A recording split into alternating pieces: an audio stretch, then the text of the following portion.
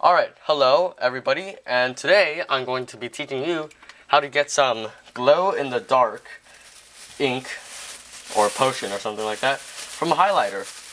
I advise you to wear gloves because, you know, it could stain your skin, just in case.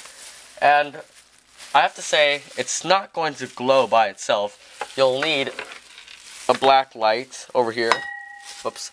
You'll need a black light to let it glow. It won't glow by itself. Alright, so what you need to do is you're going to get a regular highlighter and you're going to get some pliers.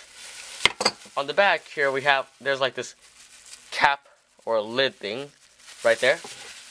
And we're going to clamp it down right there. And we're going to just, I'm not sure if you can see this, but just pop it open. You see we got the cap out. Inside is the highlighter ink, or the core that contains all the ink. What we're going to do is we're going to pour just a little bit of water because we want to get as much ink as we can. So we just stick that in there and then we just try to squeeze out. Do you see that?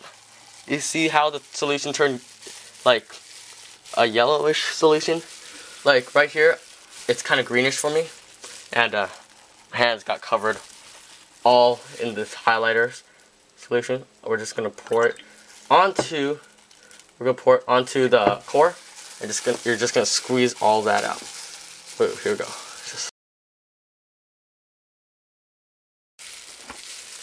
And oh wow, it's really messy. Really messy. I got my beaker all covered in the fluorescent ink, and I got my gloves all covered in fluorescent ink. I'll wipe it on the paper I have on the table here, and we're going to turn off the light, and we're going to turn on the black light. Let me turn on the black light first. Here we go, and let's see how that looks. Sorry if I'm covering the camera screen. I'm trying to find the, okay, there we go. Let you adjust. Okay, as you can see, it's not really as bright because I don't have the black light against that.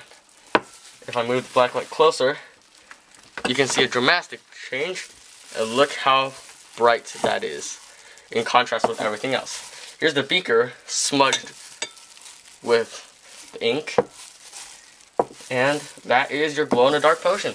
Let's see what happens if we pour some of this to the beaker of water. As you can see, it looks pretty cool. It's kind of like an explosion.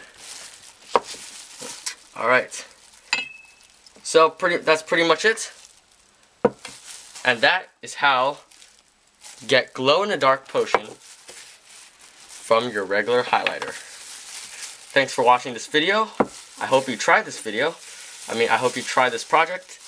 And please subscribe, rate, and comment. Thanks for watching again, and I'll see you later.